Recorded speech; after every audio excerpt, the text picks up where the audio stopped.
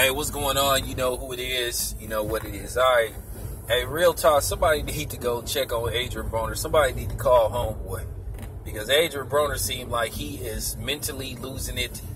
He seemed like he is really starting to fall apart. Because basically he was on one of his social media accounts. He was pretty much going in on anybody that is supposed to mean something to him. From basically his baby mamas to his kids to everybody.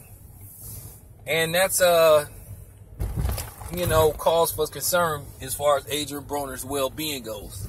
I don't know if he's doing this for attention or whatever the case may be, but that's the wrong way to go about trying to get attention or sell a fight, because that's sort of like crossing the line and shit. But I think Adrien Broner is sincere on him possibly losing it, because Adrien Broner has came across like that at sometimes, being mentally unstable, where he making these personal messages out to Floyd Mayweather about you don't reach out to me and all this type of shit.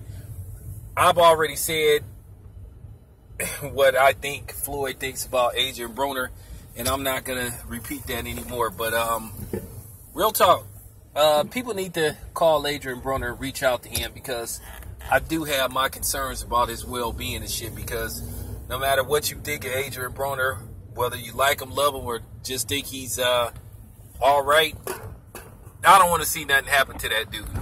So I want somebody to reach out to Adrien Broner and try to talk to that dude, because he seems like he's losing it. But anyway, that's all I have to say about that. I'm out.